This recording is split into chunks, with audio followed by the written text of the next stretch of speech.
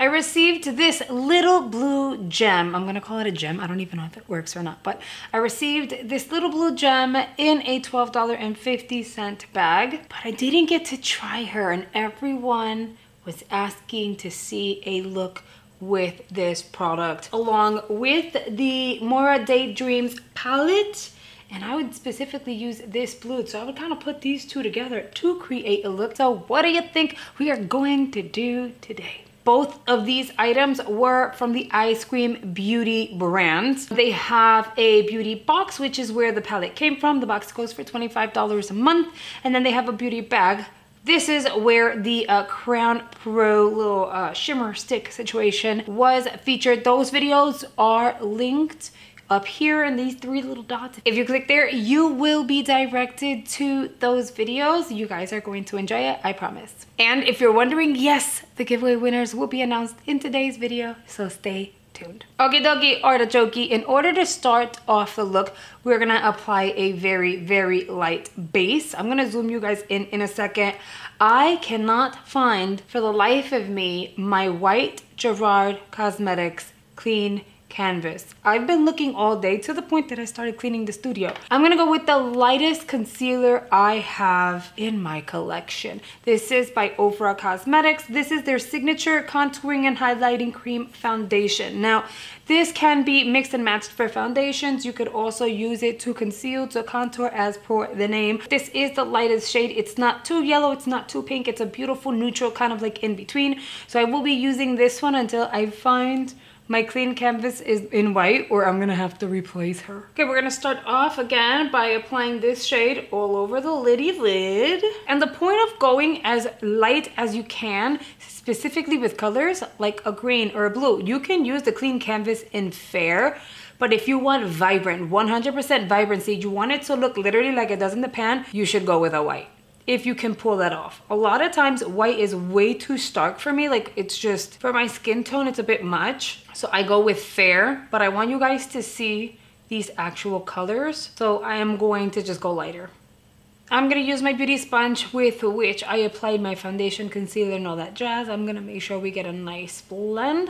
And then I'm gonna set this with my face powder, and I will be explaining why I'm going to set it. Here we go. So I'm gonna use my Jaclyn Hill little quad. I'm gonna go in with this one because, again, it's a really nice in-between neutral. Let me explain why it is that I will be setting my lids as I am doing it. We are going to be applying a cream product all over the lid. I'm using my little like rectangular little powder puff to avoid getting too close to the crease, because I don't want to set the entire crease, at least not yet. The thing with cream, if you go on to a cream product with a cream, it may not set depending on the formula of the actual cream product you're putting on top of it. So if it was one of those like Maybelline, what is it, like their matte metals or whatever it is, you know, that you know it's like waterproof, and then once it sits, it's not gonna move, absolutely go right in. Do not set your base.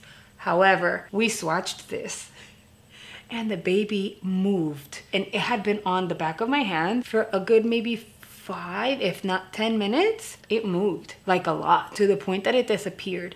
So I want to apply it on top of something that it's just not gonna slip even easier. Will it last all day, or will it crease curl? I don't know, because we're gonna try this for the first time. I'm gonna show you what she looks like on the back of my hand first. Very frosty, very pretty color.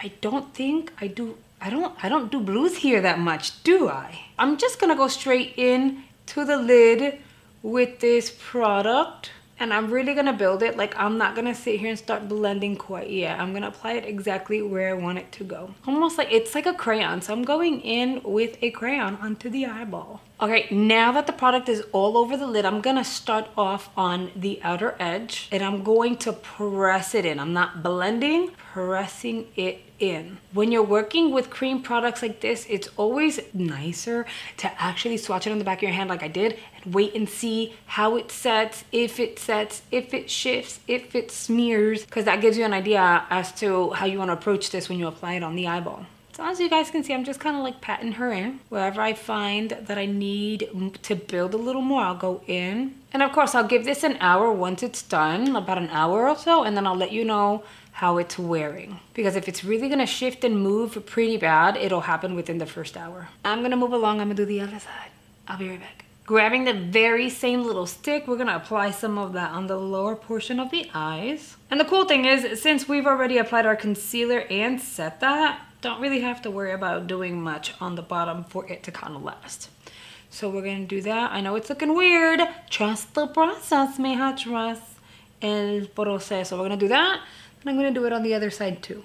I don't really like working with little eyeshadow sticks like this. Like, my thing is definitely eyeshadows, just eyeshadows. I'm grabbing kind of like an eyeshadow brush, and I'm just gonna blend that somewhat back and forth, but not too much, because we're gonna go back into the bottom with another shade. Now we're gonna have some fun, because we're gonna add this blue onto the crease fairly lightly.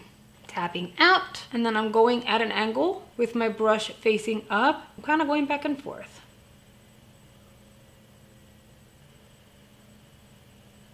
Okay, I've added some eyeshadow, but I want to start blending that outer edge because I don't want it to be too much.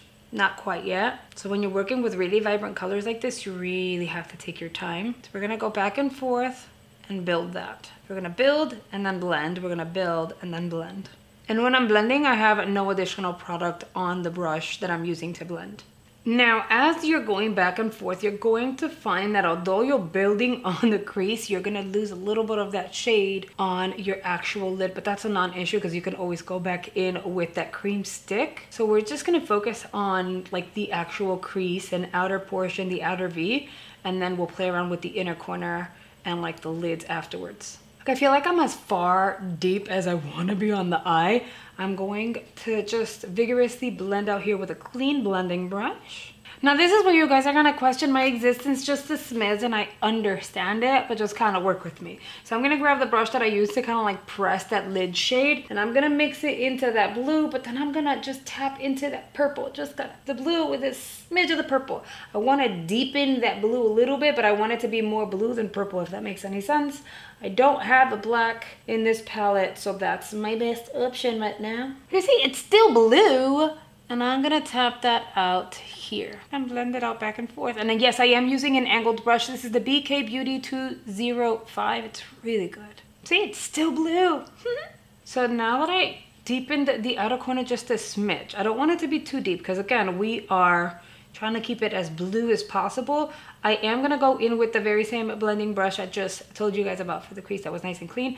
We're gonna go in and go on with the blending. I feel like this would have been so much nicer had this frosty shade not been a little stick. Okay, I don't like the formula of the stick. It doesn't set and it gets patchy and chunky, which is kind of frustrating. But you know, again, we're trying the product. I think we're just gonna add a little more of that blue on the lid and we should be good to go. See, that's pretty decent. Now we're gonna go into this white shade. It's called Miles Away. It is a very frosty white. Y'all know how I feel about adding some light shades on the inner portion. I think it'll tie everything in together. I'm gonna bring it down here. I'm not done with the bottom, so don't worry. When it comes to looks like this, a lot of blending takes place. Otherwise, it looks patchy and off.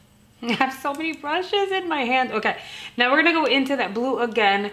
Just a smidge, tap out, and I'm gonna drag some of that down here. I wanna deepen it without deepening it too much. And then the brush that I mixed the purple with the blue, go on top of that to diffuse it. And if you've been with me for quite a while, you know some of your best tools are your fingers, girl. So you're gonna go in and blend back and forth with your ring finger. That's gonna diffuse, that's gonna blend without pushing the product too further down. You see what I'm saying? It still looks a little weird because we don't have eyeliner, we don't have mascara, we don't have lashes. We're gonna do that, but I need to make this one match. So I'll be right back. I'm turning on my lash curler so it'll start getting nice and hot. We are going to go ahead and apply a liner, a black one at that, on the waterline, back and forthy. I could have used the Illuminati Cosmetics one, the blue one, but that's like a bit much in my opinion. Like we already got enough blue going on. And honestly, blue is really pretty. I love using it on different people, like models, and you know, when I've done people's makeup, like I've loved using it on other people. Don't necessarily love it on myself. So yeah, I am gonna end up adding more like blending a little more on these outer portions, but I kind of also want to first really build the eyes with applying mascara on the bottom, a little bit at the top, popping on some falsies that allows me to see the proper shape to my eyeballs. So we're gonna curl the lashes, and we're gonna do 1, 2, 3, 4, 5, 6, 1, 2, 3, 4, 5, 6. Curly, curly. Now I'm going to pop on mascara. I'm gonna use the Light Camera Lashes by Tarrah because my lashes have gotten pretty long. I'm gonna like focus this on the bottom first. I have so many mascaras. I'm trying to rotate them all. I've only been using the Ofra Cosmetics and Il Makiage ones lately. And is it the BFR, whatever, before face, the one I got in Boxy? Before face, beyond face. Girl, I don't know. I know that one's amazeballs. But I'm not using her today because quite frankly, when it comes to eye looks like this that I don't feel super confident in because they're just not my color, I will make sure I pop on falsies. Okay, Cam is waking up. So I am going to quickly pop some falsies on. Go get Cam. I'll be back so that I can show you the lippy I would pair this with. And of course the blush. And then I do feel like we're gonna blend the crease just a smidge. Okay, your girl is back and here are the eyes with liner and mascara as well as lashes. Let me just tell you, these lashes are from Shein.com and they suck balls. They're not good quality. The band just doesn't cooperate. It lifts on the inner corner regardless of the lash glue. These lashes just, they suck, but whatever. So don't mind the lashes. These are lashes where the styles don't even look the same even though they came out of the same little compartment. It's just weird. I'm gonna take a clean, fluffy brush. It's clean.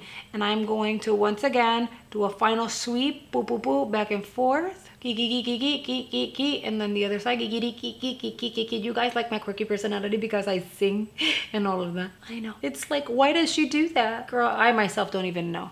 Okay, there we have it. But I kind of want to go in with a little, this is the BKA 502. It is the collab with Angie Hot and Flashy. One of my favorite brushes because look at the shape. It's all good. So I'm going to go into that blue. And once again, I'm just gonna pop a little bit here, you know, on the crease without blending in. I'm just gonna leave her alone and then leave her alone. I like the eyes just the way they are. Again, I'm not a fan of blue, but this is kind of cute. Now for blush, what are we gonna do for blush? I have a few options. We have Shelly, Sunny, and Willa, and the shades are literally based on the packaging, so y'all already know kind of like what we're working with. I think Sunny is way too much for me right now. It's just, it's way too like, it's like a corally, but it's toned down. That's too much. Shelly is very pretty. I think we can work with Shelly, but then we have Willa.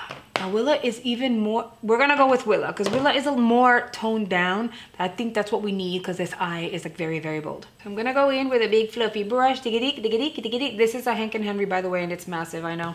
I'm gonna tap out, then I'm gonna tap Willa. And I went with a really fluffy brush because it's gonna give me that kind of like flushed effect versus it just being like all in one place and then I really have to blend. I'm just gonna, you see how I'm like dusting without really doing much? That is so pretty and they smell so pretty too. Very floral. Do the same thing on this side. And I'm barely tapping my, like I'm not going, I'm just barely tapping the skin. And Willa has a little hint of luminosity to it. As you can see, it's so pretty. I'm very happy with Willa right now. And now for the lippy. We have to go moisturized, but we don't want it to be shimmery because obviously the eyes have a lot going on, but we also want it to be like a pinky nude. Okay, I'm back and I have the perfect lip combo for this look, and you're gonna see some white on the lashes. Girl, I couldn't do it. I couldn't stay with those stupid lashes. They were already lifting on the inner corner and that was super, super duper annoying.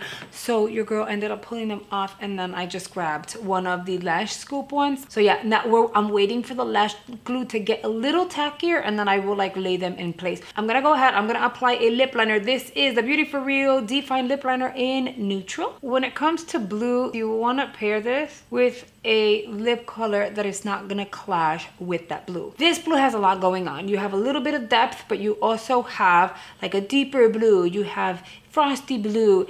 It's a lot. Like you have shimmers. So you do not want to apply a lip gloss topper with something like this. You definitely want to avoid bright, bold colors. I remembered having the Scorpio Moon Cream by ColourPop Cosmetics. See, it's kind of pinky, kind of nudie, very comfortable, goes well with my Beauty For Real lip liner. I'm gonna blend it in and we're good to go. Like I am not overdoing it because the star of the show at this point are the eyes.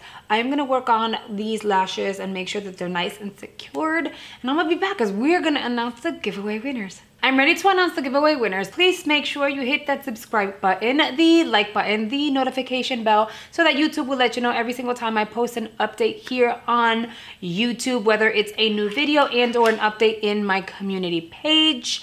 And go follow my vlog channel because people have a lot of fun over there as well. Now for the giveaway winners. Remember, there are 2 winners and each is gonna get a bundle of all skincare, makeup, tools, all that jazz. So winner number 1 is Patricia Watts. She is from Peoria, Arizona. I hope I'm saying that right. Congratulations, Patricia. Winner number 2 is Lori Danielle. And she is from San Antonio, Florida. I had no idea there was a San Antonio in Florida. Then again, I've only been here 2 years, so that would make sense. That is pretty cool. Congratulations, Lori. Ladies, please be on high alert as I will be sending each of you an email verifying your mailing address so that I can send over your prizes. And if you're new to my channel, please know that I love hosting giveaways very often. And that's because I get so much that I want to share with you guys. Kind of like show love, share the love, and show you guys how much I appreciate your support and your friendship. Okay guys, I think that is it for today's video. I really hope you guys have enjoyed it. If you choose to recreate a look similar to this, please make sure you tag me on any social media platform where you post it so that I can take a look at it and repost it as well. Thank you all so much for watching, and I'll see you guys on the next one. Bye guys.